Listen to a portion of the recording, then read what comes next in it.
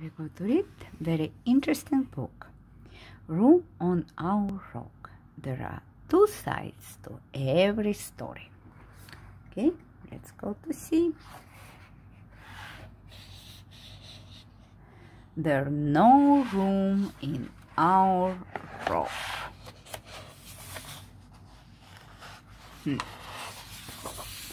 So it's ridiculous to say. Yeah, you see, mommy and baby, they're looking for good space, right?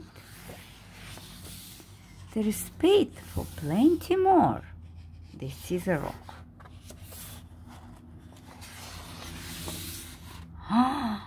Shoo! Go away! You'll never hear us say, "You are welcome here." No.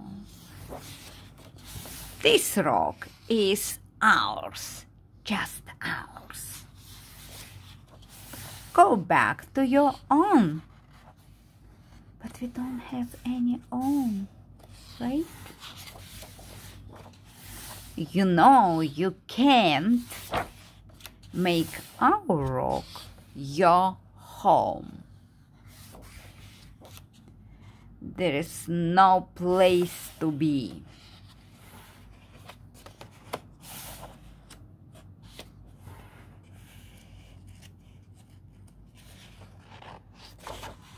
You have to leave right now.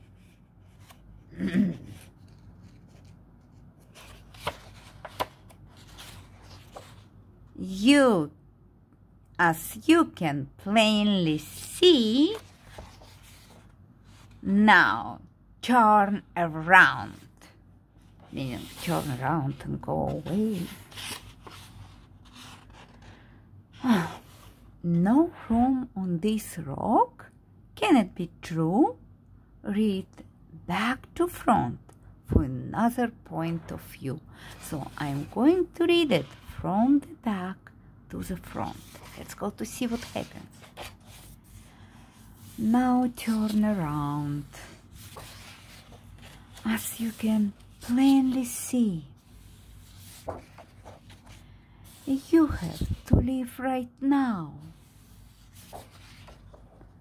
There is no space, there is no place to be. It's no place for mommy and for the baby. They need to find another place. Make our rock your home. Wow. You know, you can't go back to your own. This rock is ours. You are welcome here. You see what happens? Mommy and baby, they are welcome here. You'll never hear us say, "Shoo, go away." There is space for plenty more. So it's so ridiculous to say, there is no room in our rock. Come here.